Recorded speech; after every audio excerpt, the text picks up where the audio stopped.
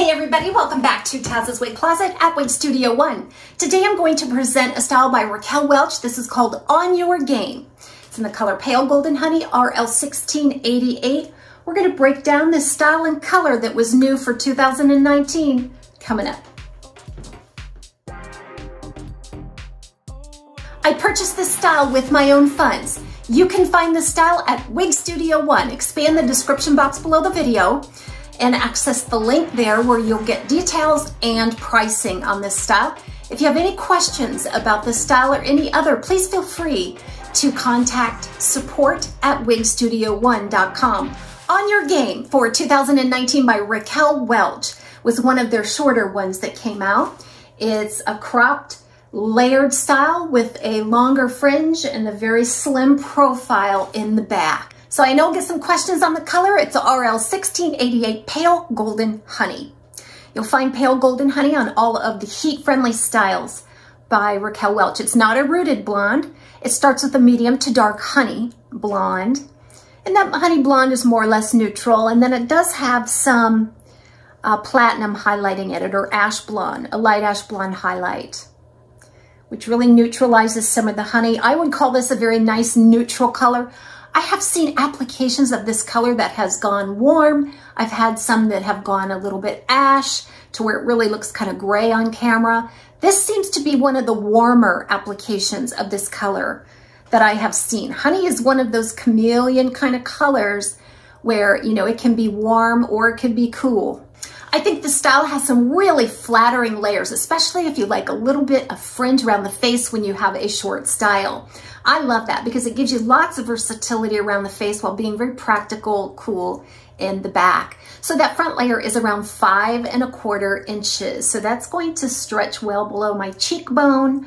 On you, it might strike a little bit differently, but either way, it's going to very sweetly frame the face.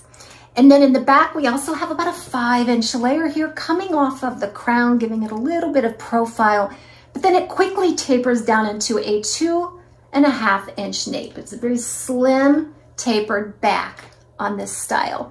There is some layering here on the sides, which kind of swoop back and around the ear. I think it's very elegant looking. I don't have a weight measurement on this one, but it does feel like it's probably right around 3.5 to 4 ounces. And then this style features a temple-to-temple lace front and what I would call a little micro side part. I'll show you more about this feature in my cap segment, but it really is negligible whether there's a mono part there or not. It's just basically a little inlet there off of the lace front that only goes about 1 inch back. The rest of it is open top, sides, and back. Let's take a look at the lace front. Raquel Welch does an amazing job on their lace fronts. Beautiful. Extends back into the ear tab. They take the highlight right up to the lace front. There's pretty thick density right there at the lace front. As you can see, it starts in pretty dense right there, but it will give you a very nice natural look when you style it away from the face. The fibers feel really nice on this style. This is the heat-friendly fiber by Raquel Welch. It does have some body and some texture to it. So that means that however you want to style it or create a little bit of volume here and there, I think it's gonna take very well on this style. A little bit of styling paste, cream, maybe even just a spritz of water to bring out the texture, I think would work very well also. There's a lot of permatease on this style, and depending on the color and how you style it, it may or may not be visible from the top. Remember that mono part only goes back to about here, so that leaves all the rest of it. And sometimes you can expose permatease, especially this is a lighter unrooted color. It doesn't look terrible, and I think there's a lot you can do to disguise it if that is bothersome to you. I think the nape is done very well. Even though it's 2.5 inches, it kind of coils around that ear and hugs the nape very well.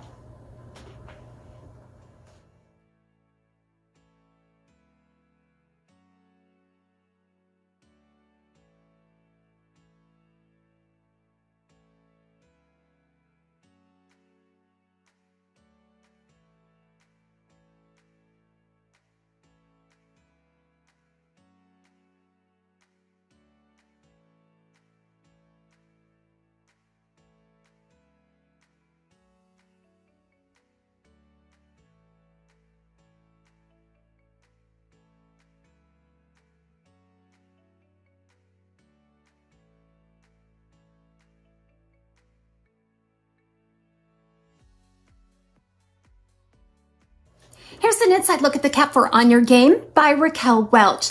Lace front, nicely contoured. It does extend back into the ear tab, which I love that feature. It eliminates the look of that seam right there. It has a beautiful ear tab, nice velvet, long sturdy stays.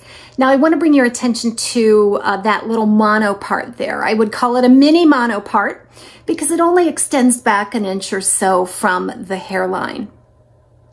The rest of it is open wefts on the top, sides, and back. This is one of the memory caps that have the silicone, which is designed to give you more of a custom-like fit and comfortability. Extended velvet nape with Velcro style adjusters. You'll notice I did have to cinch this in quite a bit, which is typical of the Raquel Welch caps. So they run average, but may end up stretching up to average large more easily than petite.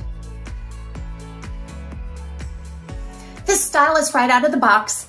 I shook it out as I normally do, applied it, kind of found a natural parting space. The glasses fit beautifully between the ear and the ear tab on this style. There's very little permatease, volume, and the ear tabs are not too thick and heavy. So I think I'm just gonna mess around with this a little bit, maybe change the part, maybe try to create some volume and texture just to give you some inspiration on how to style your On Your Game by Raquel Welch. Thanks for joining me today. We'll see you next time on TAZSWIG Closet at Wig Studio 1.